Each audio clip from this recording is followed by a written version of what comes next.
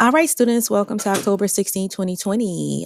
Today, what we're going to do is explain how the dead zone has impacts on society and identify how dead zones form. You're turning in today your dead zone vocabulary, comic strip, dead zone questions from the Wall Street Journal.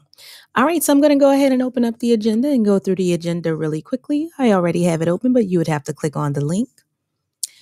Here is the agenda for today. Remember that the cutoff for late work was last Thursday. I noticed that some people were still turning in work as of yesterday. I'm sorry, with that work, it's not going to get graded. Don't forget to bring in a plastic 2-liter bottle by Friday of next week.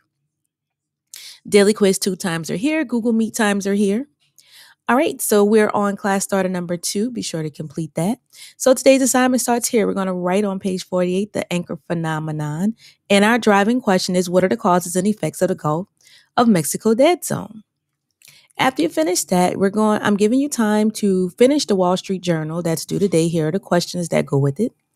Once you're finished with that, then you're going to open this document, watch the video, answer the questions.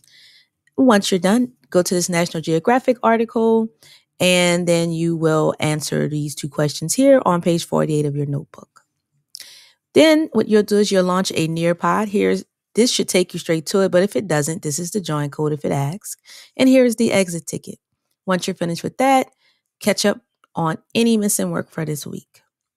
So by the end of class today, you will have completed class starter number 2, daily quiz number 2, finish the questions and turn them in from the Wall Street Journal article, the 2 dead zone activities, the National Geographic article and questions, your Nearpod and exit ticket, and then catch up on any missing work if you have time.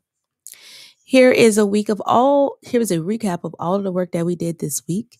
I just put it all in one spot for you. All right, our closing quote: your mind is like a factory. The ingredients you're putting into it will be used to make the final product, which is your life. Watch what you are feeding your mind. Positive in, and positive will come out. If you put negative in, then negative will come out. Start speaking life over things that you want to see happen in your life. If you have a spare moment, look up the law of attraction and what it means.